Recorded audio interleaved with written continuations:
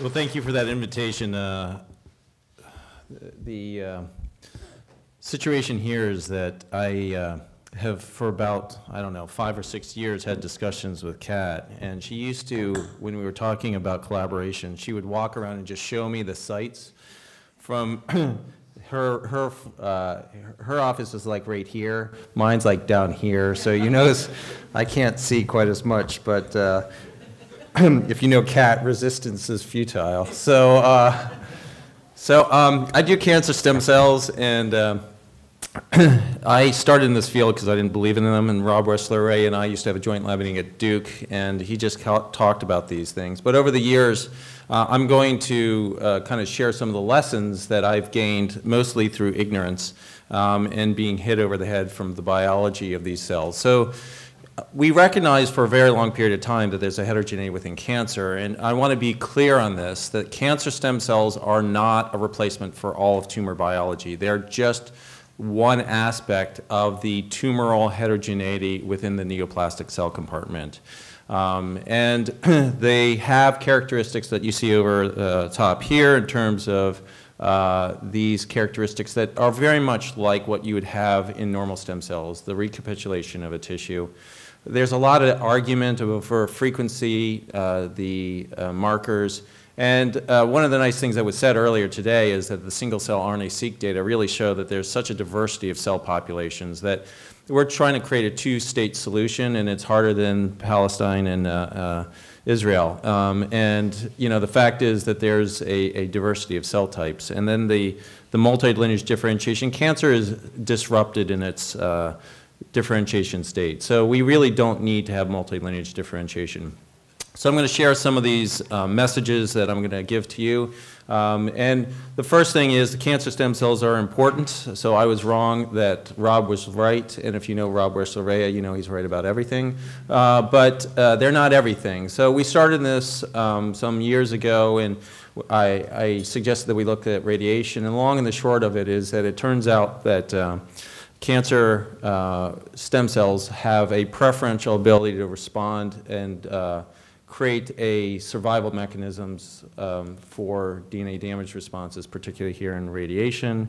We also found at about the same time, reported within just a couple months, that they also drive the angiogenesis. So there's both an autocrine and a paracrine contribution to tumor growth from these cell types. And so collectively, if we recognize as a clinician that proliferation and apoptosis is what we tend to study in a dish because it's easy to study, but the reality is that tumor spread, immune evasion, and angiogenesis are key features that really are contributors to the patient dying.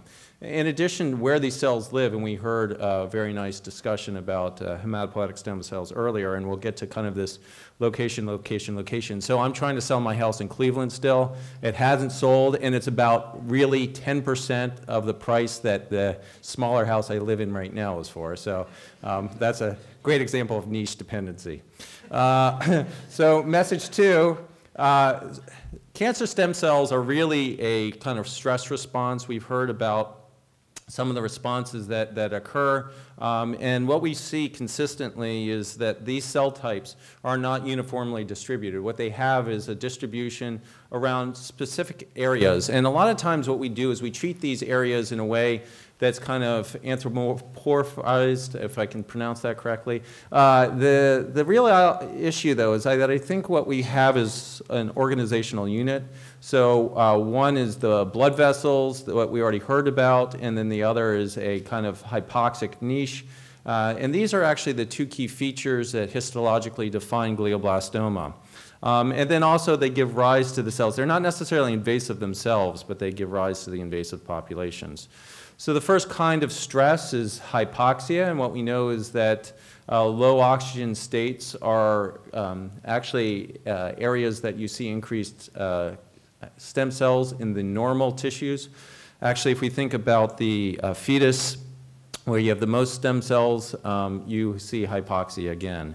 And so we looked at hypoxia, and this was some years ago, and we demonstrated that hypoxia, through a series of papers, that hypoxia enriches for cancer stem cells, but also that there's different cancer stem cell specific molecular mechanisms, in this case HIF2 alpha, And even around areas of the blood vessels, which we tend to think of as being closer to normoxia, you actually can see even 5% O2 that HIF2 alpha levels are higher in this population. And that's because it's both a transcriptional as well as a post-translational regulation. And what we can see is this is kind of a two-story house. You need both HIF1 and HIF2. If you target either one of these, you see an inability to form tumors.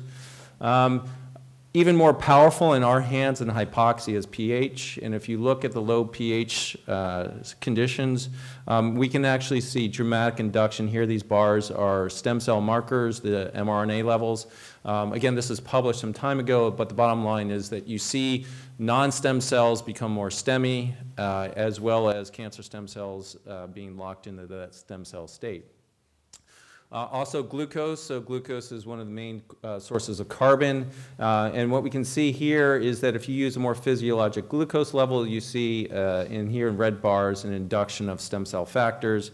Again, this was published some time ago, so I'll just briefly state that one of the problems we have is we culture our cells in conditions not representative of cancer. The wrong pH, the wrong oxygen levels, and the wrong amount of nutrients. And the wrong lactate as well. And the net effect is that we're pushing cells to proliferate and differentiate. And it's not shocking that our therapies are not really well designed against these populations. So the glucose situation is kind of interesting. What we're able to do is differentially label the red cells of the cancer stem cells, blue the differentiated cells, and give a green glucose after these have been put into brain slices. And you can see that the really selfish cells, these are the cancer stem cells, and all the green goes there. I'm not going to show you the data today, but we published in Cancer Cell a couple years ago that the same thing happens with iron. So basically, these are really selfish cells that take up specifically the things that they need. In the case of glucose, what we found is that there's a high affinity uptake mechanism called GLUT3 that's preferentially expressed and can be a therapeutic target. And actually, Dave Cherish just published a very nice paper in Cancer Cell where he showed that the integrins determine the GLUT3 localization. So more recently, we've done some glucose tracing experiments. This is the most recent publication, but there's lots of others in the work. And this is just a nice report by Xuxing, who is here. And he showed that there are de novo purine synthetic intermediates that are enriched in the cancer stem cells preferentially. And it's not just that these cells are proliferating. The reality is that these intermediates are being used for lots of other things, and probably even more importantly in terms of signaling. So cancer stem cells shouldn't just be studied in a dish. So some years ago, Richard Gilbertson and I had a proposal. This was really controversial when it went to review, believe it or not, and this is the idea that cancer stem cells here have the same kinds of interactions with their microenvironment that normal stem cells do. So we got a lot of pushback from the reviewers. But basically, the idea is that normal stem cells interact with their microenvironment, blood vessels, differentiated progeny, and the ECM. And shockingly, the same thing happens in cancer. So one of the things we're doing is to look at organoids. We were the first to do brain tumor organoids, and when we say we, I mean not me. So Chris Hubert is a very talented postdoc, and he just basically spent a bunch of money because if actually you put a shaker in an incubator, it rusts very quickly. So don't do it. But what we were able to see is that a lot of people report that they have organoids, and they grow organoids in like 7 or 14 days. I have bad news for you. Those are not really organoids. Those are like big balls of cells, those spheroids that we talk about. And when we look at cells, single cells, and we implant them in mice, what we can see is that actually organoid-derived cells actually recapitulate the original tumor much better than the sphere-derived cells. And they also have very interesting characteristics. The outside has SOX2 positive cells and has Ki67 positivity. The inside is hypoxic, not surprisingly. If you radiate the organoids, what you see is the cells that are dying are the non-SOX2 positive cells, mostly on the outside, the proliferating cells, whereas there's large areas of quiescent populations in the center. So, it's a really tough thing to study quiescence. We study proliferation, but we all recognize quiescence is a real big issue. Further, what we can do in partnership with our neurosurgeons is have biopsies in different regions, derive different organoids, and they retain phenotypes that are in differential areas. And so we also wanted to start thinking about things about how to really do discovery in the context of in vivo situation. And one of the things that we did was this very talented MSTP student decided to do an inducible shRNA screen in vivo versus in vitro under stem cell conditions. And this was a mammoth enterprise, and the net effect was very surprising. So the first thing that we saw was that the number of hits in vivo was much higher than in vitro, okay? But the biggest thing is that they were non-overlapping by and large. So the vast majority of people do in vitro screens and do validation in vivo. And what I'm saying to you is that there's a whole world out there that's probably being missed. In fact, is being missed. This has been published in Nature last year, so you can look at it, but we did a huge amount of work in terms of ChIP-seq, RNA-seq, and both in vitro and in vivo. And basically, the cells in a dish are proliferating and metabolizing, whereas there are microenvironmental interactions that are occurring in the in vivo situation. And the hits are non-random. They converge on this molecular process, the enhancer-mediated pause-release mechanism. And we, as befitting the usual approach, selected one particular target, Jumanji protein, JMGD6. And just to show you what we were able to see is JMGD6 was grade dependent and had significance in terms of patient outcome. But here's the real challenging thing is that if you do discovery, here what we found is there are 3 different targets. Here are the guide RNAs against JMGD6. Here are shRNAs against 2 other targets. They're completely dispensable in a dish. Okay, real pain to study. But in vivo, there's a dependency. So it really creates a difficult discovery approach because these look like they're important targets. So we're trying to take this back, though, in terms of more tractable system. These are the beads of matrigel on which we put the cells to create organoids. I always show this. This is like a candy that I used to eat when I was young. You'd pop off these little candies. They were really kind of disgusting, but they look cool. And what we can do is we can see you know, we weren't very smart when we were young, but when we look in vivo versus the organoids, we can see a greater overlap of the hits. And further, what we're starting to do is, so here's what you do. This is supposed to be a movie, but it doesn't ever work, is to ask a question, the inside and the outside, because these are 2 different niches in a way. And so what Chris did is to use a dye, let it permeate, and then in fact sort these 2 populations. And I'm not going to show you, but the hits are different in different regions. So Sheila knows about this. This is a paper that's just coming out in Cell Stem Cell. And that is that a lot of people have characterized the differentiated progeny of cancer stem cells as wasteful. One of my colleagues, Luis Parada, says they're waste cells. And what we found, though, I knew this for a long time. We didn't actually follow up on this, but way back when, what we did is a very simple experiment, and that is we took the cancer stem cells, put them in a mouse, they grew tumors, but they were kind of slow. The differentiated tumor cells didn't grow tumors at all, but put together, there was true synergy. And this is in the flank. These are the survival curves. I won't go through it, but the bottom line is not only are these cancer stem cell differentiated progeny important, it turns out that one of the reviewers asked what I thought was a really stupid question. Actually, I still think it's a stupid question. Sorry, Sheila. But they asked us to replace the differentiated tumor cells with fibroblasts, which don't occur in the brain. And the thing that's really cool, and it's a little hard to see all the different groups here, but it's completely overlapping if you add fibroblasts or just the cancer stem cells alone. So there's no benefit for putting a fibroblast in, but there's an acceleration of tumor growth if you put in the more differentiated progeny. And so the question is why? So we went and looked at secreted factors because we wanted to get something that we could target. And what we found is BDNF fit the bill. So BDNF ligand was overexpressed in the differentiated tumor cells, and the receptor was expressed in the cancer stem cells. So here's the ligand. Cancer stem cells express lower levels, but the receptor is higher in the differentiated tumor cells. And then we went and looked, because this is a loop, you need to see what feeds back. And there was a target that we found called VGF. It doesn't actually stand for anything, which is very confusing because everyone thinks it's VEGF, but it's not. And what we can see is this ligand is being expressed by the cancer stem cells. And this is a lot of data, which hopefully you can read in the near future. But we have this interconnection, this reciprocal signaling, where the differentiated progeny secrete a ligand that binds to the cancer stem cell that then activates VGF, which has both an autocrine and a paracrine effect.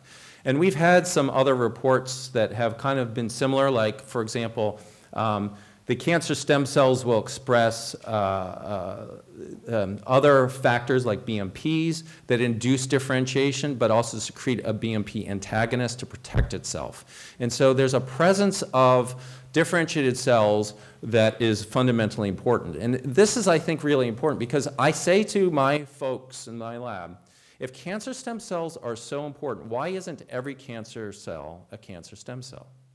Okay, because the fact is evolution would drive it that way. And in fact, if you take cancer stem cells, they continuously re-equilibrate themselves. And the reality is that there's an interplay that's occurring. And so this is just kind of the tip of the iceberg. But I really think that we're doing ourselves a disservice when we just focus on cells in a dish that are enriched for cancer stem cells. We also, again, befitting the fact that you have different houses in different areas that have different aspects of things, we have a recognition in the field that there are at least two populations of, as you heard, there's some controversy on some aspects of this, whether they're true two different stem cell populations, or at least an interconversion possibility. Somewhat for debate, but we heard in the breast, very nice today as well. The bottom line is there's not a single stem cell population in normal tissues. And so our hypothesis was very simple. That same thing might be present in the cancer stem cells. So again, what we did is have a biopsy in different regions. The dark area is necrotic. The white area is contrast enhancing, hypervascular. And the bottom line is we see that this was published in Nature Medicine, so you can read it from last year. What we can see is the cancer stem cell markers are dichotomized between these two different regions. And so we've heard today a lot about epigenetic regulation. And so the polycombs are usually thought to act sequentially, PRC2, then PRC1 in terms of DNA compaction. What we were able to see is there's actually a dichotomization in the relevant marks between the hypoxic and the perivascular region. And we also found that different biologic processes were being regulated by these. So if we derive stem cell populations that are equivalent to these two different areas, what we can see is that the marker that we chose for PRC2, EZH2, and the BMI1 for PRC1 are somewhat dichotomized.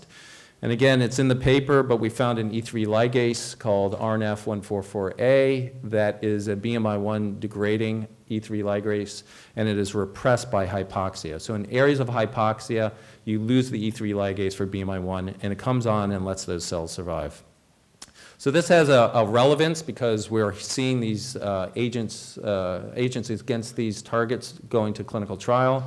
And what we can see again is that there's kind of a binary response in terms of the response to targeting. Here's genetically, EZH2 targets these proneural cells that tend to occur in the perivascular region, whereas the hypoxic regions contain these mesenchymal subsets that are more sensitive to BMI1 targeting. And here what we did is we took a whole bunch of different models, treated with these two different inhibitors, and again you can see the shift of the blue and the red. You can see that these two different populations really shift when you use an EZH2 versus a BMI1 inhibitor. So we came up with a brilliant idea of using them together. And it worked. But anyway, it's also toxic, so you have to have a therapeutic index that's here. So what we were left with is this idea that the cancer stem cells in different regions are regulated epigenetically differently. Okay, so epigenetics, we've heard a lot of great stuff on epigenetics. I'm late to this area, and so I'm learning very quickly. And so what we looked at was a tumor type called ependymoma. This occurs generally in either young children or older adults in very different locations. So in kids, it tends to be in the brain area. In the adult populations, in the spinal cord area. And although it's very uncommon, it's actually the third most common pediatric brain tumor. And there's been a lot of just terrific work. Actually, today on campus, there was one of the brain tumor researchers who contributed this, Scott Pomeroy.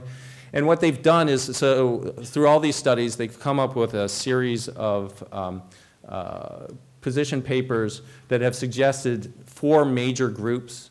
The supratentorial groups include the RELA and YAP1 fused events. So these are very interesting, but I'm not going to talk about them.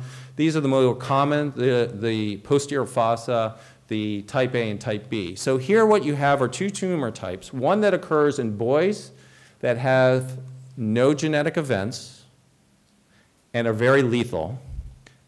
Here, these occur in girls, lots of chromosomal abnormalities, and they have a better outcome. So it's exactly the opposite. So the more genetic aberrations you have, the better off you are. Now, it may be an immune response, but this is really an interesting aspect. So in collaboration with Mike Taylor, we set off to do some enhancer analyses. And I came up with this very simple hypothesis, because I'm a very simple guy, and that is that we have an epigenetic tumor. Can we use the epigenome to predict drug sensitivity? And from the fact I'm telling you the story, it's probably the truth is going to be yes.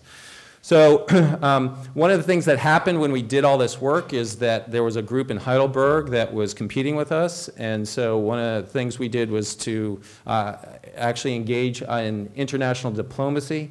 And I got them to consolidate the data. They were going to just publish their data and just try and get us screwed. But anyway, so there's no other way of saying it.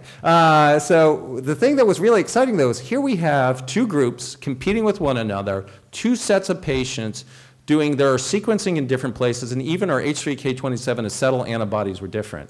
And what we see is you can see that greater than 90% overlap with our typical enhancers and super enhancers. Really just an outstanding control.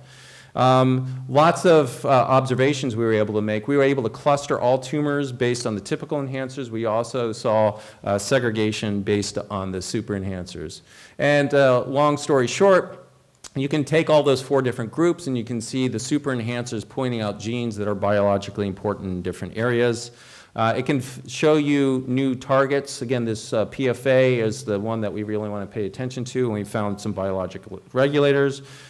With Jay Bradner, we did some transcription factor profiling, but this is the real deliverable, and that is we were able to use the super enhancers to predict potential drugs that would be useful, and then we're able to actually show that those drugs had benefit. And now we're doing lots more work to try and pick apart each of the different subgroups to look at targeting. So these are some unpublished data that I got permission from my lab to show. I'm usually not allowed to do what I want to do in my lab. And that is the idea of this modification that we've heard about before. DNA, RNA, and protein. We hear a lot about protein modifications in epigenetics. We're working with Crystal Zal in terms of the M6A modification for RNA. But now we have a different DNA modification that we have. And this is the N6-methyladenine that occurs. And so this is a very rare event occurs. It's never been reported in a human system. And Chi, who's came to me and wanted to work on this, and we're working with Andrew Zhao up at Yale. And the thing that's very interesting is we see a dramatic increase in the M6A or N6MA levels in glioblastoma. We looked at cancer stem cells. Long and the short is that all these assays show that it's specifically increased in glioblastoma. And so what you can do is you can actually do a study where you IP out the modification and then you do a deep sequencing. And what we're able to see is that the areas that are enriched are in the intragenic regions. And we found the sequences that look like heterochromatin. And there are specific chromosomal locations. And so we looked at marks, chromatin marks, and particularly heterochromatin marks. And what we can see is that the heterochromatin marks tend to overlap with the deposition of the N6A. And we know that these marks, I'm not going to go through it because we had such a nice discussion, but there's a lot of biologic evidence that there's a repression with some of these marks that we were looking at specifically. And there's also previous data that suggests that there are specific demethylases that may be regulating this process. And so what we did is combine these ideas, and what we can see is that if you add this, the protein for the demethylase alpha BH1, you deplete this modification. And also, if you use a targeting approach using shRNAs, what we can see is you also lose that heterochromatin mark. It's suggesting that first the methylation event occurs, and then you lose the heterochromatin modification. And then we can also target it, and we see an attenuation of tumorigenicity. So it suggests that there's very interesting, just like we were talking about earlier, that there's kind of a sweet spot, that if you have too much or too little of this modification, that it can be bad for the tumor. Finally, last story is that evolution is something we should pay attention to. So I'm going to talk about Zika virus.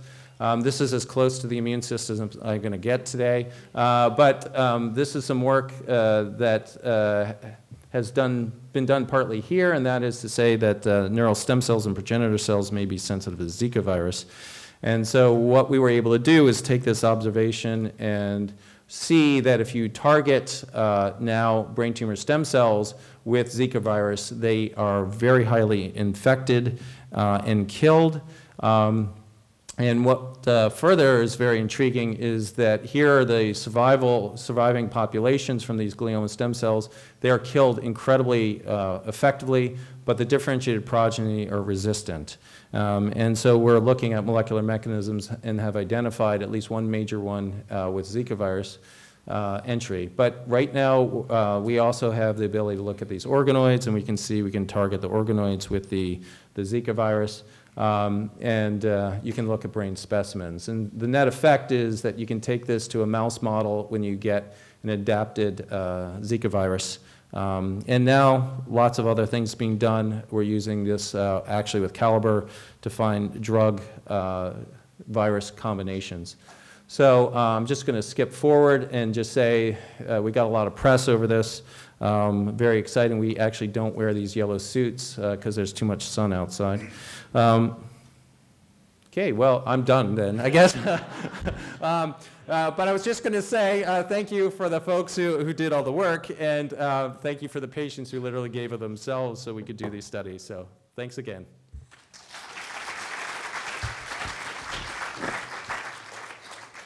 Yes, Scott. You sound surprised. As elegant. Scott and I talk like on a daily basis, so go ahead. I'm the one that learns so much. So this is elegant work, and I guess I had three maybe related questions. You referred to sort of synergy of stem cells, and I didn't know what that was with. Was it angiogenesis or maybe? The synergy between the differentiated cells and the cancer stem cells. Yeah, so, and you refer to your cell stem cell, maybe it's in there. Yeah, so that the idea of there is that at least if you have a two-cell compartment, that there's direct interaction. So obviously when a cancer stem cell undergoes differentiation, it divides itself. So we've done single-cell tracing in terms of what happens to these cells. So, you know, there are different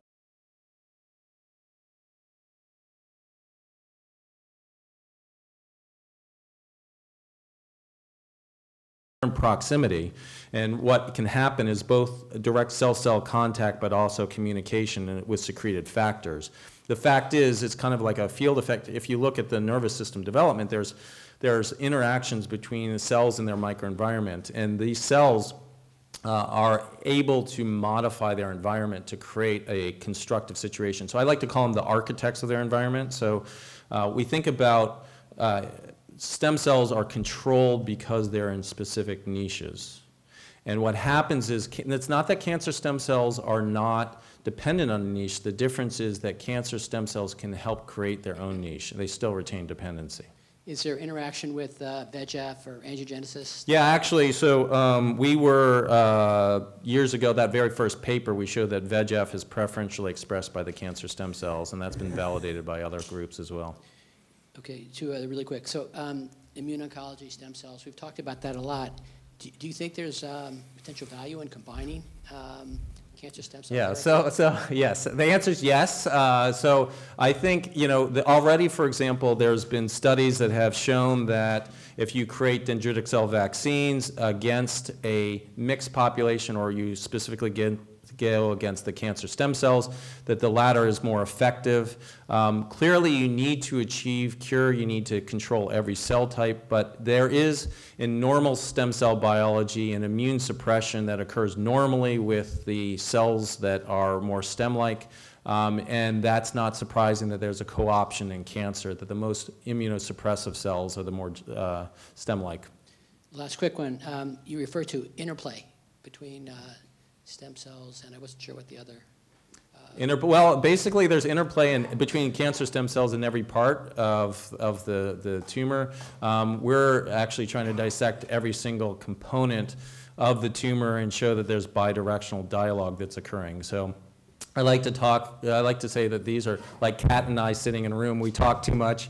Sometimes we listen to one another too. So, but I think that's a cancer stem cell are very verbal populations. So is that different, last question, than when you talk about co-opt and interplay? Are they sort of the same? Well, co-opt is different. Co-opt is specific. That is that there's a pre-existent molecular or cellular mechanism that is being used in lieu of creating something new. So a cancer stem cell can co-opt pre-existent vessels, but it can't co-opt a cancer cell that it's creating. So co-option is a more specific. There's a temporal aspect to it. There's a pre-existent thing there. So. Yeah, I apologize. I've been in and out, so you might have discussed this already, but there was a really interesting paper that was published just like a week ago by Joseph Wu at Sanford, in which he used mitotically inactivated iPS cells in mice and found that they had aspects of perhaps a vaccine against several different types of cancer. Mm-hmm. Have you given that any thought yet? I thought it was really intriguing. Yeah, I mean, well, so the interplay, Yamanaka definitely deserved his Nobel Prize for IPS, but I would say that cancer figured out IPS long before we did. So I actually had a review paper in which I talked about the Yamanaka factors as being cancer stem cell regulators. And I kid you not, the reviewer said, well, if the cancer stem cells express all four of them, then they have to be teratomas. And I said, well, no. So, the fact is that we look and we see all the IPS factors as being important. And some people have actually used the induced pluripotency to create a more, so again, the sweet spot area, you can actually drive a cell back towards a more embryonic state. So they actually become less tumorigenic. But there's kind of the sweet spot that even though that there's expression of SOX2, MYC, OCT4, NANOG, KLF4, LET28, LET7, LIN28, sorry. You can see that there's kind of this sweet spot of expression and interaction that's probably occurring, and that, but absolutely, I think that there's more stemness aspects to immunogenicity that are things that we can target. So, all right. Well, thank you very much. We all want to see Carl, so we don't want to see me. So, go ahead.